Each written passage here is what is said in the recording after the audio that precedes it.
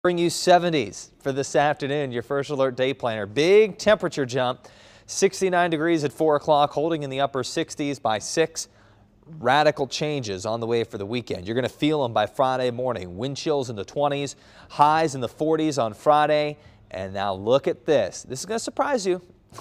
See the blue there on Future Scan? This is Friday at 6 o'clock in the evening.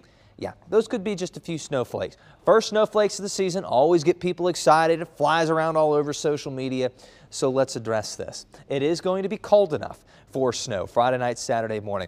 But there's not a lot of moisture on the backside of this storm system. We call it the comma head, and there won't be any accumulation. The most likely area to see those snowflakes is going to be northern Missouri, near the Missouri and Iowa border. Now, it is possible that those flakes make it all the way down to Kansas City for Saturday morning, but for now, I'm going to keep it north of the metro. A freeze is likely in Kansas City. In fact, a widespread freeze. That means everybody. Saturday morning and especially Sunday morning. You might start seeing that number drop Sunday morning. And the weekend will be cold in the afternoons, 44 on Saturday. You'll need the big coat for Friday night football. Monday and Tuesday, so we got the Chiefs and we have Halloween. This is pretty good looking. Scattered clouds, temperatures in the evening in the 40s.